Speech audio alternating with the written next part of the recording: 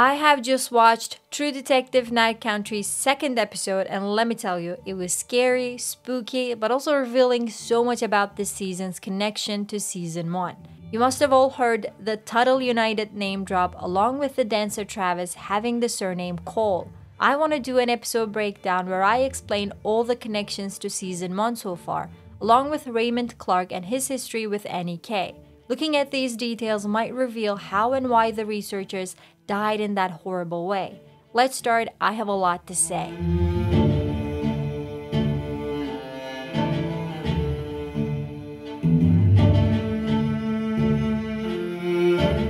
Raymond Clark. I'll begin with Raymond Clark, yes, the guy that was wearing Annie's pink coat. The same guy who was shaking and who said, "She's awake." He's also the only one whose body could not be found. He's still alive, that's for sure.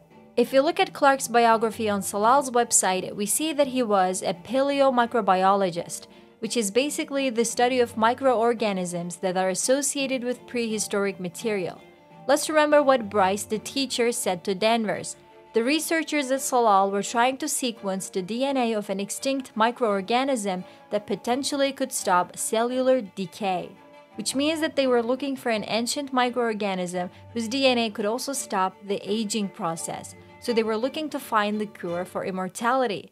Let's leave this here for a second, I'll come back to it in a minute. In this episode, we also see that Clark and Annie K had a relationship. They even had the same spiral tattoo.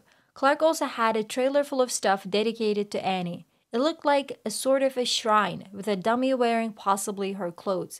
All of this makes me think Clark was obviously in love with Annie and he went mad after she died. That would explain his weird behavior at the station as told by the people the police interviewed. Tuttle United. I have to talk about the Tuttle United here because I think they explain the spiral tattoo on Annie's body and why we keep seeing it everywhere. I believe Annie was one of the victims of the Tuttle family's pedo ring and Clark knew about it. So for those who don't remember, Tuttle was the name of the family who ran the pedophile ring in season 1. That season ended with the Governor Tuttle becoming a US Senator, which meant he had more influence and power. I wouldn't be surprised for that family to fund a research facility in Alaska. Keep in mind, the research facility in question is looking for the fountain of youth. They are searching for the key to immortality. That's exactly what a rich family like the Tuttles would want to have. So the Tuttle United funding a research center to look for ancient microorganisms that would prevent cellular decay connects the evil side of season 1 to this one. As for the tattoo, you know the victims in season 1 had the same one. We also know Annie K had one, so I'm assuming she was a victim of the Tuttle family. She must have been killed by the Tuttle cult to keep their activities secret. Being in love with Annie, Clark may have wanted to get revenge by killing his co-workers, who he thinks have a share in killing Annie, since they work for the Tuttle United all together. However, I must admit, it seems early to arrive at the conclusion that Clark was the one who murdered his co-workers. He seems like an obvious suspect introduced too early in the story to be the actual culprit. So, although I believe he had a hand in the murder, maybe drawing the spiral tattoo on his co-workers, I don't think he ends up being the real murderer. The ancient microorganism in question or something else, maybe a bacteria, must have affected the researchers somehow, as I talked about in another video. They must have come across it while mining the ice or while working on it at the facility, which might have caused them to act in a panicky and crazy state, running off into the cold half naked.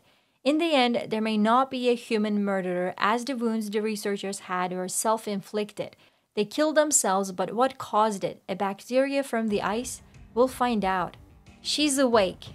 There's still one question that keeps bugging me. Who's awake? Maybe Clark was referring to the ancient microorganism as a she, but Navarro and Danvers also heard the same phrase. Both investigators hearing the phrase could represent them getting reminded of loose ends of Annie's case, since they both knew about the tongue found in the scene. So she in question could be Annie. I want to hear your theories on this. Rust and Travis Cohle. I talked about this as a theory in my previous video, but now it became certain for me that Travis was Rust's father. In season 1, Rust says that his father's name is Travis. While undercover with the biker gang, he uses the excuse that his dad is sick and has to take a leave to visit him. Later, while being interviewed by the detectives, he says his dad had leukemia. That's why he had to take emergency time off. We also know that he's from Alaska and he went back there for 8 years to work as a fisherman. Watching Fiona Shaw in this episode also made me go back to season 1. Her mannerisms, the way she spoke and smoked that cigarette felt like she was doing a Rust impression. We don't know if she's Rust's mother, but to me it seems certain that they know each other. With all of these connections, you might be wondering if Rust Cohle is going to make an appearance. Honestly, I don't think so, but it's obvious that the cases from season 1 and season 4 are connected thanks to the Tuttle United's involvement. Other remarks. In a previous video, I talked about the Dyatlov Pass incident and it being an inspiration for this season's event. The hikers of that incident were found in a very similar state that we saw in episode 2. They were in different stages of undressing, most likely because of hypothermia. Their eyes and ears were gorged out. Denvers also made a funny reference by saying there were no Yetis in this case, referring to the wild theories after the Dyatlov Pass incident when people argued that it was a Yeti who killed all these hikers. Also, when Denvers showed the spiral design to the cleaner lady and the one with the black eye, it didn't seem like they didn't know about it. They were almost mocking Denvers with their facial expressions. So I do believe they and more people in town have more knowledge about the spiral design. Overall, I enjoyed this episode a lot and thought that it answered a few questions while giving us some more mystery to be solved.